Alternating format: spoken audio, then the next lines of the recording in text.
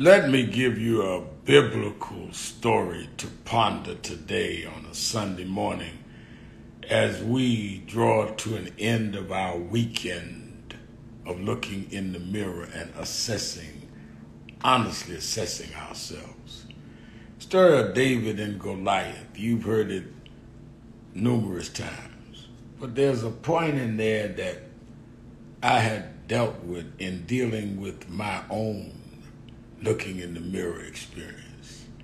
When David the shepherd boy said that he would fight the giant Goliath and defend the armies of Israel as an unlikely person to do so, finally the king Saul, the one over him, offered David his shield, his armor, his battle helmet to go and fight this giant, even though Saul and most of the Israelite armies didn't think this kid had a chance.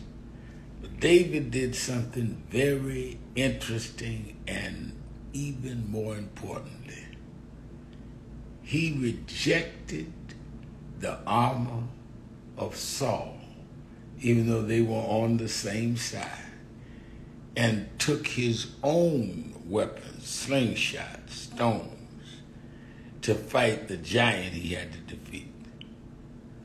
What I'm saying is, if you really properly and diligently went through this mirror exercise this weekend of looking at who you really are and who you really want to become and who you really are not, the battles that you have to face in life, and we all have battles to face, they're unavoidable. You have to use your gifts, your talent, your strategies, not others that may, in all the best of intentions, give you suggestions of how to use certain talent and certain weapons, or those that out of their own ego want you to mimic theirs.